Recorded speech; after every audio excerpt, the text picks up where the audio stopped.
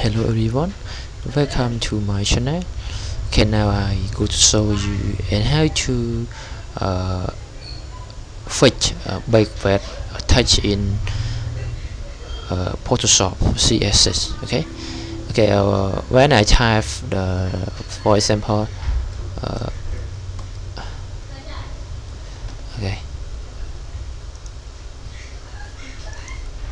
okay, see, for see,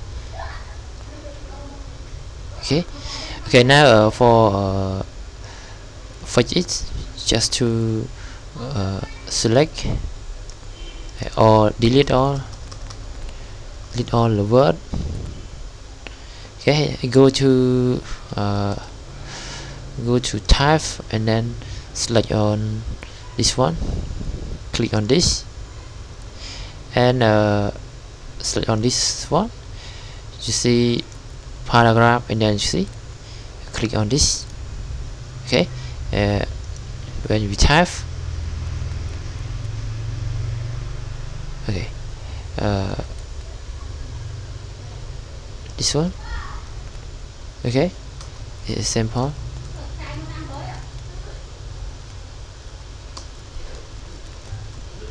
Okay, when you type anything, see.